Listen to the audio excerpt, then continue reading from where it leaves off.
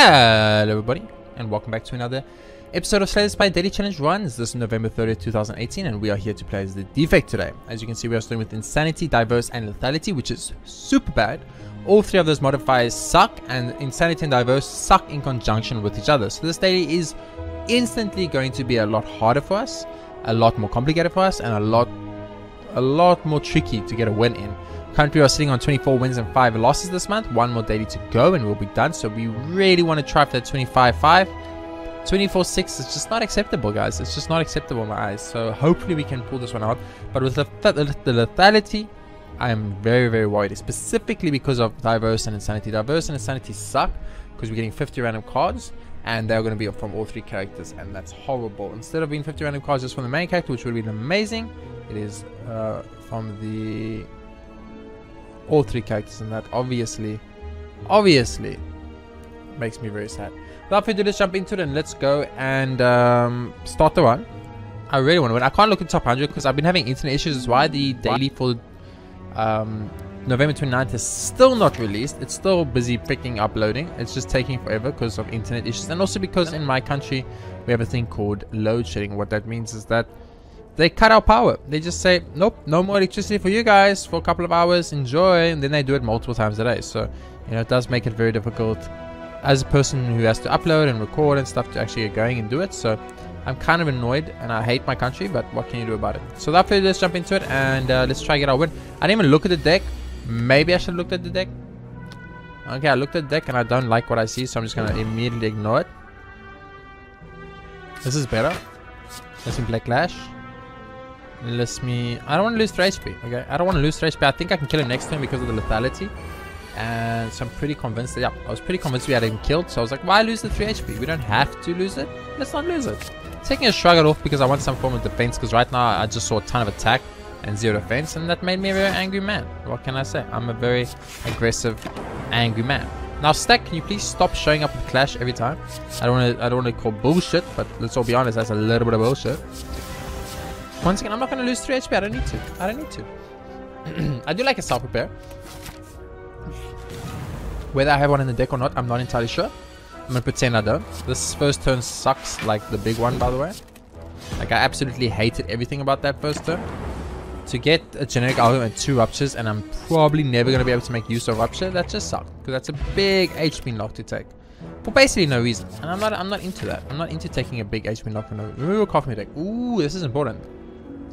Aggregate's amazing if we have any kind of card draw, which we don't seem to really have much of.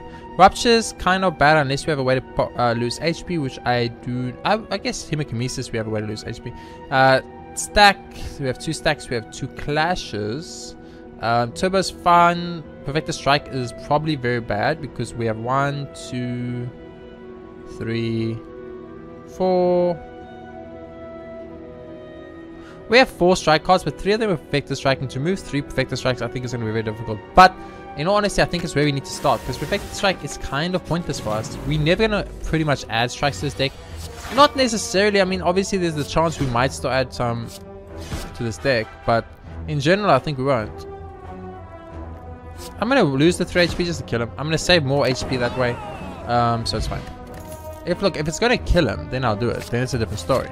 But if it's not going to kill him, then I'm not too interested. So now we need to think very carefully. I think the route we want to go here is immediately upgrading the chill. Because we want to have that 3 frost or 2 frost or 1 frost straight up in the beginning of the run. So we have some form of defense. Because as you've noticed, our biggest weakness right now, in my opinion, is where we have 0 defensive cards. So I'm a little bit more worried about that. I'm going to proc this now. Let's go for Dodge and Roll and Chaos Orb. Yeah, I like that. Getting some free heal here while the Lagavulin sleeps. I love that a lot. And this looks like a pretty good place to go. So let's wake up the Lagavulin. Good day, Lagavulin. My name is Jason. I am here to murder you. Please do not hold against me. There's nothing personal. It's just how it is, baby. Okay, so we're going to Dodge and Roll. And then we're definitely going to Flying Knee. We're going to Bane you, even though it does nothing. Definitely charging battery. We're using a stack for some super block and some damage. Beautiful.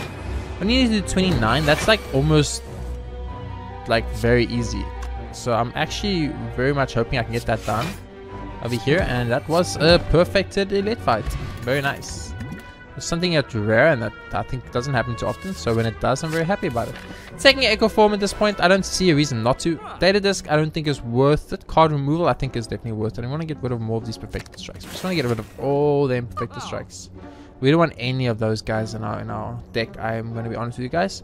I just don't see a Perfected Strike strat being the best strat here. I think there are better strats. I don't see anything in the shop worth taking, so I'm just going to ignore it. Move along. Another shop, okay. Maybe the shop's a little bit better for me. Not particularly. We can move another Perfected Strike. Goodbye. Goodbye. Thank you for coming to say hello, Perfected Strikes. But unfortunately, I have zero reason for it. And this is why, this is exactly why, by the way, that I put the chill in my opening hand. Boom. Now we have 6 block every turn, which is half of the damage these enemies do every single turn, which is lovely. We love it. Now there are 2 enemies here, which means it's going to be a lot harder to make that happen now, but I'm going to go Burning Pack and get rid of Flechettes and get quite a lot of cards out of this. It wasn't as good as I was hoping for, but maybe I can still make it work. So we basically want to kill one and weaken one, is what I'm understanding. So let's go for the kill first, see if it's possible. I guess it's definitely possible to kill one. You know what, it was actually maybe possible to kill one with the Stir Potion. I could have probably killed 2. I think I can still kill 2 actually. Yeah, beautiful. Lose 3 HP, kill 2. Sounds like a good deal to me, guys. I don't know about you, but I'm very much for that. Let's go for a charged battery, get some defensive here, and then let's just go for a barrage into a strike. Beautiful. That's a perfect elite fight, and I love it a lot. Give me this Metallicized, maybe? Yeah, I like a Metallicized. Feels good. I like power cards. Very much on the hunt here for a very specific good juiciness called our boy the Mummified Hand. That would be amazing for us because of reasons like this, but aggregate means I can pretty much always play everything. Now I'm going to take 2 damage here, and that irritates me because I'll take 2 because of being 4 damage short, but what could you really do about it? Nothing. So that's life. That's life. Okay, let's go for none of these because they suck and move along. Mr. Looter. Good day, Mr. Lutzer. My name is Jason. I'm here to do some horrible things to you. I hope you do not mind. As I said many times before, it's nothing personal. But you needed to die with 1 HP.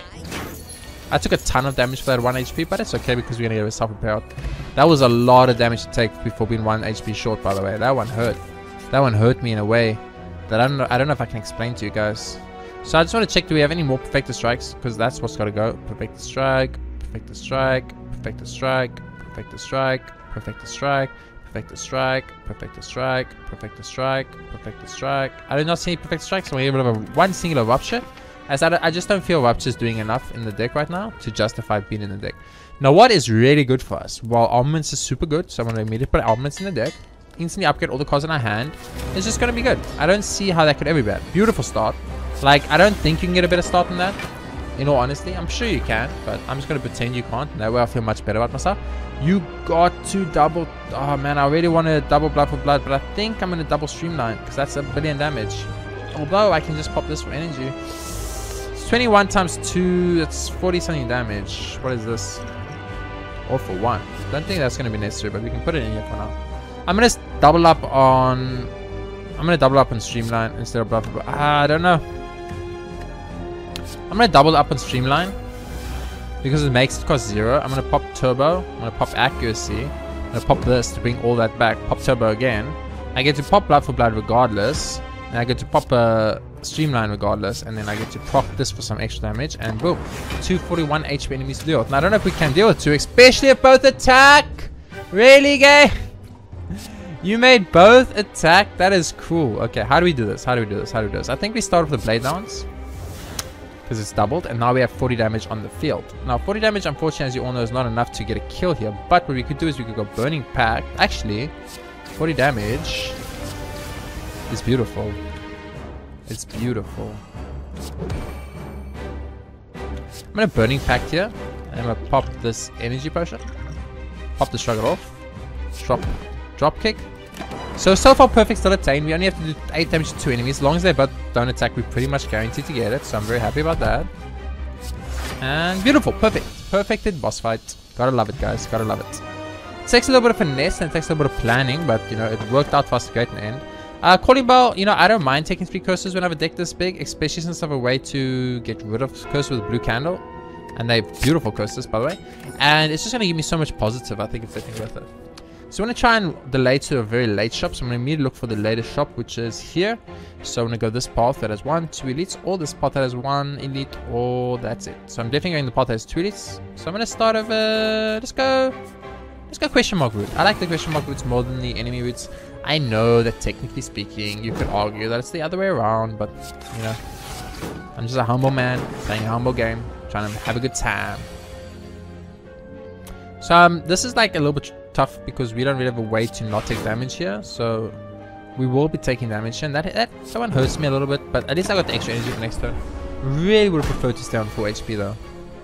Like this. This is horrible, by the way. This is like worst case scenario, like the end of the world. It's the end of the world type situation. But to take 13 because we got a bad draw, it's bound to happen, guys. Unfortunately, this is Slay the Spire, and as I've mentioned many times, Slay the Spire ain't your friend. It ain't your friend.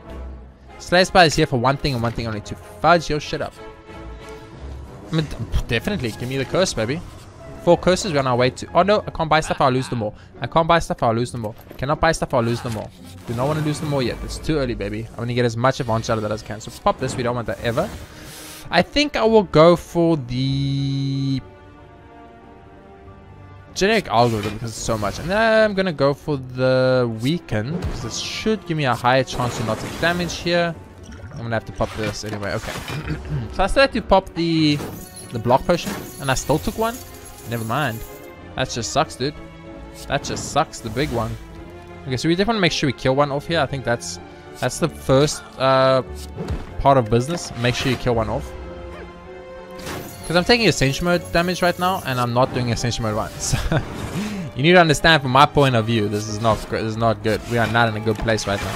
A lot of ice, no damage, which is scary because we don't get any damage now, which we did luckily. We would have... Oh, he's going to survive anyway. He's gonna survive. He's gonna steal my money. Aren't you guys happy we did not waste them all because we just lost some money, baby? So obviously, like, I'm feeling like we have a really bad balance of cards. Like, I don't know. I've got, like, it feels like I don't have enough defense, then it feels like I don't have enough attacks, then it feels like I don't have enough defense again. It's this really awkward situation of like I need a little bit of everything, but I'm not really getting a little bit of everything. So that's making a problem. Also, I'm bleeding HP every single fight. So that's a big problem too. Pop, I think pop turbo, pop generic, pop this, and then pop that. There we go. Get a ton of defense, get 5 extra damage out. It's lovely. So just looking at this, I'm instantly in my mind, I'm like, okay, you know what would be great? How much HP on? 44. There's no way I'm getting through 44 HP. Let's go for a... We can go for a turbo here because we can use Burning Pack and stack because we don't need defense. Beautiful. Metallicize. Love it. Turbo it up in here. Definitely going to Reckless Charge. Definitely going to use this and definitely going to use that. There we go. We got rid of one. One down, one to go. Now we want to kind of like, if possible, delay this as long as we can until we get our boy the self-repair out. So I want to try and delay this as long as possible. But this guy's getting a lot of strength up, so you know that's definitely something to keep in mind. He's getting a lot of strength up, and he's going to hit very hard when he does hit. And as you can see right there, he hits very hard. And I got it on the absolute worst turn to get Pain to show up, so that's just very, very Slay the Spire like. So I'm obviously super annoyed right now, but what can you do? So no self-repair for us, we ended up taking a billion extra damage. It's part of the gamble, right? You go for self-repair play, it either works out, you're very happy, or it doesn't work out, you're not so happy. It's part of the gamble, baby. So we're going to take a lot of damage on this first turn against this Book of Stabbing. A bit worried about that. Pain is a problem. But what's not a problem is the fact that our Blood for Blood was basically free. 3 damage for 18 damage in a race, I think it's worth it.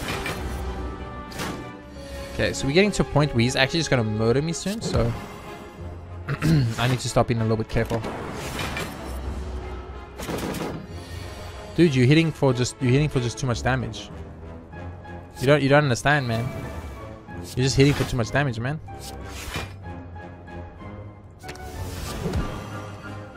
He's simply just hitting for too much damage at this point. So we need to kill him like right now, or we are in big trouble. Infernal Blade, you need to be the greatest Infernal Blade of all time, and you were, so I'm very thankful. Very thankful for that. Pommel Strike, 100%. So I'm obviously super worried now, because now, as you can see, we're in a very scary place. Do I want to zap? I don't think so. Do I want to finesse? I think I do. Do I want to rule holes? I do want to rule holes. That's a 24 damage for 2 energy play. I love it. So as you can see, I'm very worried about the run right now. We're not in a super safe zone. If anything, we're actually in a very, very bad zone. I do feel extremely intimidated right now by this run and where we are right now. I'm going to pop the energy potion just to make sure I kill this guy off, because I really want him gone. I really want him gone. And I wanted to make sure he was gone, you know what I mean? This makes Blood for Blood cheaper, so I'm definitely going to do it. Obviously Anger, obviously Blood for Blood, obviously the... What are these? Beautiful. So I'm truly worried right now. Like, I think I'm in a pretty scary situation, and that does frighten me quite a lot. So I'm a little bit trying to, like, I'm sitting here like, how can I abuse this? What can I do to make this work for me instead of work against me? Because right now this guy is pretty much hitting me for lethal, as you can all see. 36 damage. I don't know how Slay the Spire looks at me with a straight face and says that is legit, but it does, and it sucks, dude. 36 damage again. We are basically dead. Okay, so this is 7 times 5.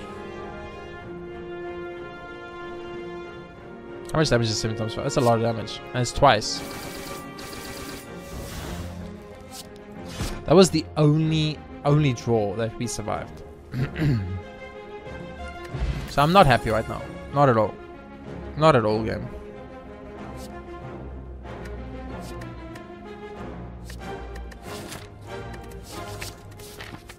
Ooh, 22 HP and the Snecko time. So this is very scary, obviously. Take one, I guess. I guess that's fine. You know, it gives us more for our bang for our buck, as it makes Blood for Blood instantly 1 cheaper.